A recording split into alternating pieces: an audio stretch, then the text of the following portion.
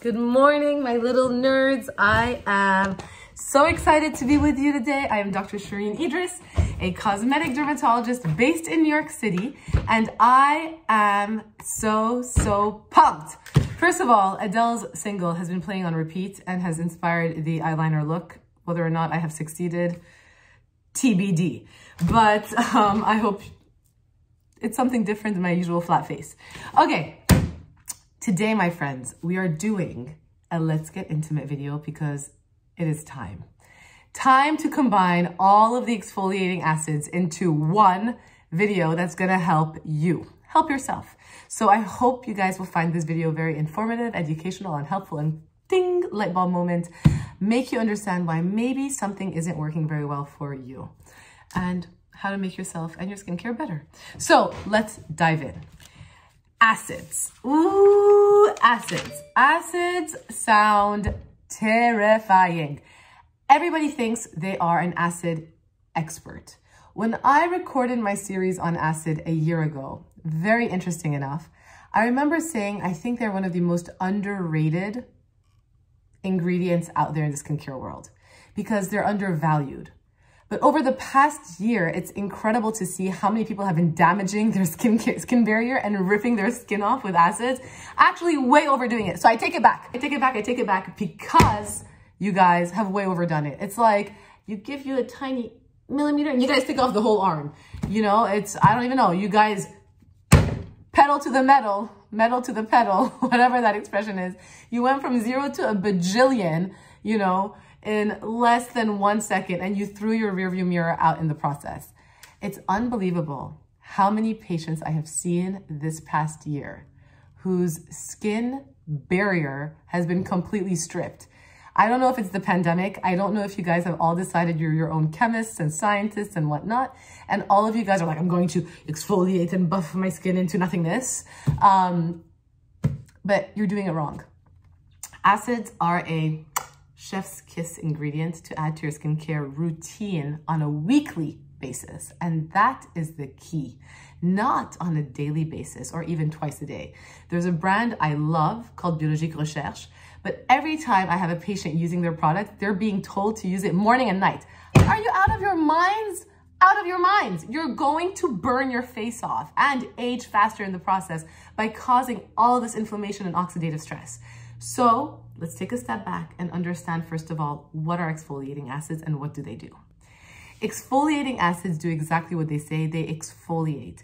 But not everything with the word acid is an exfoliating acid, i.e. my BFF for life, hyaluronic acid. It's not an exfoliating acid. So not everything acidic is exfoliating. So that's number one.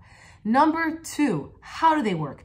They break up the glue holding up the cells on the most superficial layer of your skin, also known as the stratum corneum. And this is sort of a diagram of what your skin layers look like. So the top highest part of the skin, stratum corneum, is where the dead skin cells sort of just flop and stay and eventually flake off, like boom, boom, boom, boom, boom.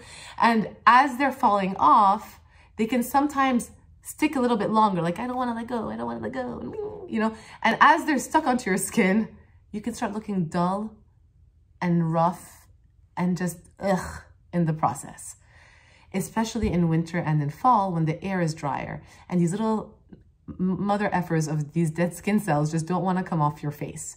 And so this is where an exfoliating acid can help break those little bonds between those dead skin cells on the most superficial layer of your skin, releasing them and giving you a fresher, smoother, brighter base, okay?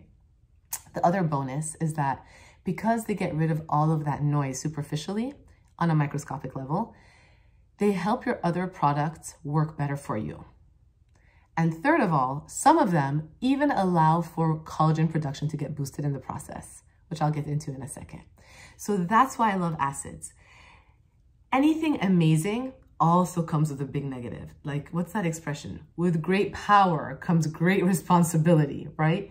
Because their great power comes at the deficit of over-exfoliating. And when you over-exfoliate, you strip your skin barrier. When your skin barrier is stripped, it gets red, inflamed, prone to breakouts, and you get oxidative stress in the process, which can contribute to premature aging. So you gotta be careful. and it can also make you oilier. If you're somebody who already is oily to begin with, right? And you start over exfoliating, trying to get into those sweat glands, oil glands, you name them, your body can think then that it's actually dry. And so it can try to overcompensate, being like, oh, I'm actually normally oily and now my skin seems a little bit dry. I'm going to make more oil. So you can get a little bit oilier in the process. So that's why over exfoliating counterintuitively can make you oilier. So before I jump into the 3 main categories of acids, number 1, always, always, always, I say exfoliate at night.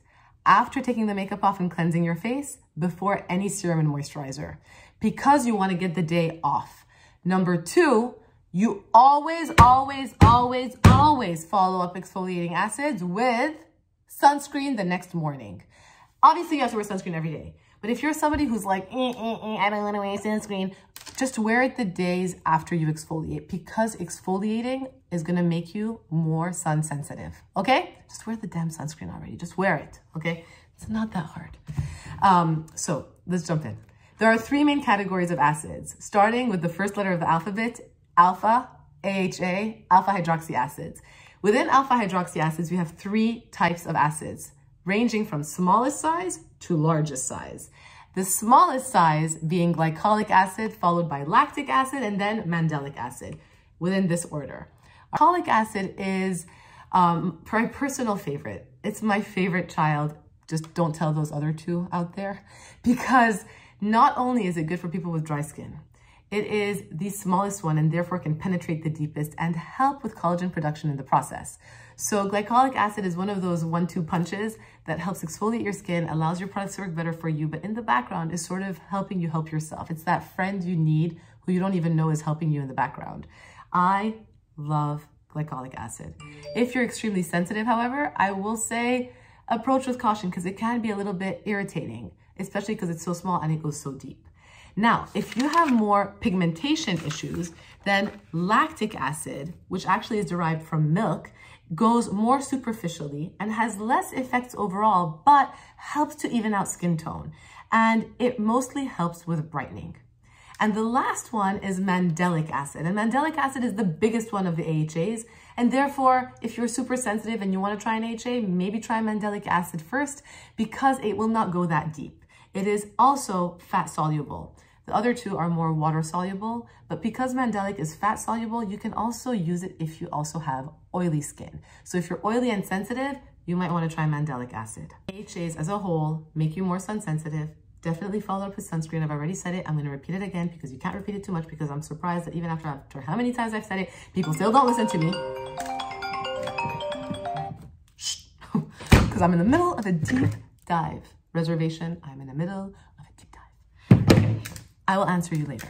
But yeah, so I think you can definitely use mandelic acid if you have oily, acne-prone skin, but follow them all up with sunscreen. Okay, let's quickly do a couple roundup of products that I like, starting with glycolic. Love this one by L'Oreal. It's 10%. All right, when you're talking about exfoliating acids, especially AHAs, you want the pH usually to be less than 4 and the concentration to be anywhere between 4 to 10%. That's what you're going to find over the counter. At the doctor's office, it will be a little bit higher. And there are some stronger acids out there that have a higher concentration than 10%, but they can be irritating and should not be used too often. All right. But this one is 10%. I say 3 to 4 times a week at night after you wash your face before your serums. If it's too strong, Paula's Choice has a really nice one at 8% AHA. I actually really like it, but you know where I really like to use this one?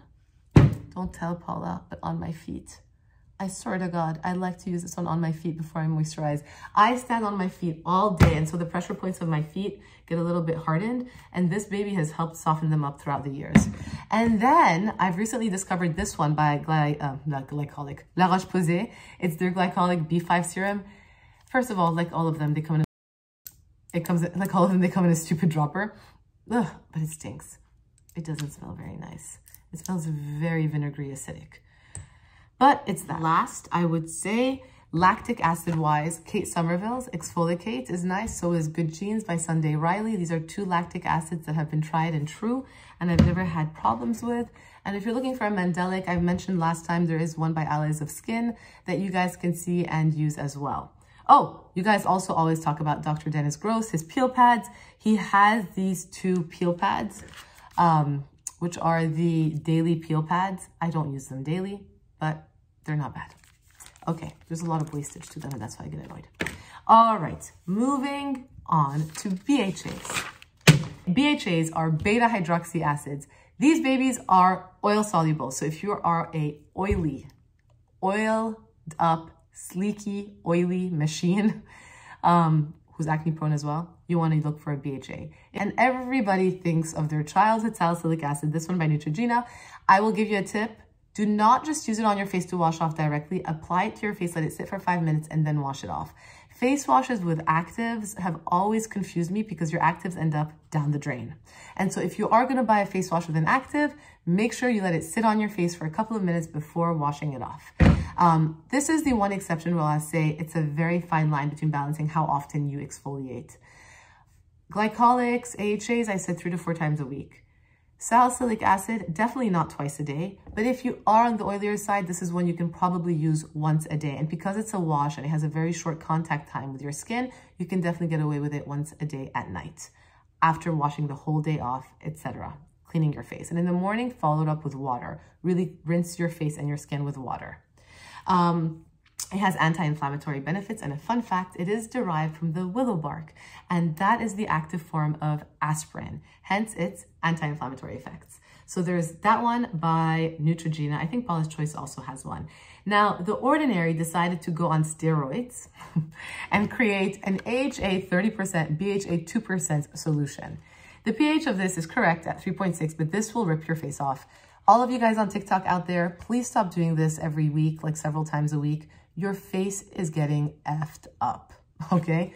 And I mean, we can be doing a lot of other fun stuff in my office rather than talking about your damaged skin barrier. So please stop doing this so often. Maybe once a week if you want to do a deep one, but you really don't need to be doing it every day by any means, okay, at all. Which leads me to formulation of anything is always king. All right, or queen. It's not just about the ingredients and the percentages within the products. It is how it's formulated. Oftentimes people also believe that if it's not tingling or I don't feel something right away, it's not working. But that is a false sense of reassurance because a lot of products out there put in sensorial effects for you to believe that it's working better or faster for you, when in fact, it's just a sensorial aspect of the product that's actually delivering niente. So don't be fooled so much by the sensorial aspects of products, but if your face feels like it is burning on fire or tingling immediately with use, I would suggest you take it off and wash it off and then stop and assess your skin, see how it responds. And if you really feel like trying it again, you can try it a few days later. All right, finally, PHAs, polyhydroxy acids. These ones are the ones that are still under the radar, quite frankly, which I'm still surprised by, but they are the ones for the sensitive souls. So if you are super sensitive and you want to try another type of acid, look for the PHAs. They are the cousins of the AHAs and they pretty much sound the same. There is glucanolactone, which is glycolic acid's cousin. It is a humectant. It loves to attract water and it protects your face from free radical formation. So it's great in the wintertime. I love it in the wintertime because it's going to hold on to the moisture into your skin. It's going to protect your face in the process, and it's great to do at night. So this one is one by Indeed Labs. It is a glucanolactone. They call it a toner. Exfoliating acid would have been my preference because toner, like we know, is just a category that means nothing. But this one exfoliates, and I would say you can use this 3 to 4 times a week at night. I'm just curious what the ingredient directions say. You see, here they say use daily in the AM or PM after cleansing. I disagree. I think 3 to 4 times a week is more than enough, definitely after cleansing and mostly only at night. So that's glucanolactone. Then you have lactobionic, which is also really good for large pores and pigmentation. It is the cousin of lactic acid, and it is not bad. If you're super scared, look for a product with maltobionic acid because it is the largest one of the bunch, so even more geared towards those with sensitive skin, and it is the gentlest one out there. So if you really want to dip your toes in the acid pool, then maltobionic acid is your baby. Like I said, Ole Henriksen has this baby fat one, which is still a beautiful product. I still stand by it. And Zellens has this PHA plus peel pad. So if you're on the go and you're actually back on the air again and traveling and you can't take something so big, this might be a nice option to take for a travel trip. There are acid combinations, and I mentioned one by The Ordinary. Drunk Elephant also has their TLC Sakura Baby Facial Acid. Do that just once a week. I'll grab it right now. I'm actually curious what the directions say. Hold, please. Please hold while I go to the Pillow Talk Derm Library. Actually, why don't I bring you guys with me to the Pillow Talk Derm Library? So, my friends, we are going to go into the closet together. And over here, we have, it's alphabetical order. Organizational issues. The TLC Sakura Baby Facial. And I want to see what's written on the box because I keep it. Because I'm nuts. I'm a nut job. Use, I appreciate this. Go Drunk Elephant. Use once a week. Yes, once a week. Apply even layer to skin, dry skin, and leave on for 20 minutes. Like I said, maybe you can keep it on a little bit longer if you can tolerate it. I think you use this at night. I really do think that at night works better versus the day. All right. Bravo, Drunk Elephant. Proud of you guys for not saying, throwing your product in everyone's face, telling them to use it 1,000,000 times a week or a day. All right. And with that, I am Dr. Shereene Idriss, a cosmetic dermatologist based in New York City. I hope you guys loved this video. I hope you guys will find that this video is going to help you help yourself. And I hope that you guys are going to stop over exfoliating because it's enough. Everything in life is about a balance. No extreme is a good extreme. And with that, I'm out. That's my eyeliner. I was using Anastasia tattoo liner. Hope you guys enjoyed. I will see you guys next Saturday. This phone has not stopped. Have a good day.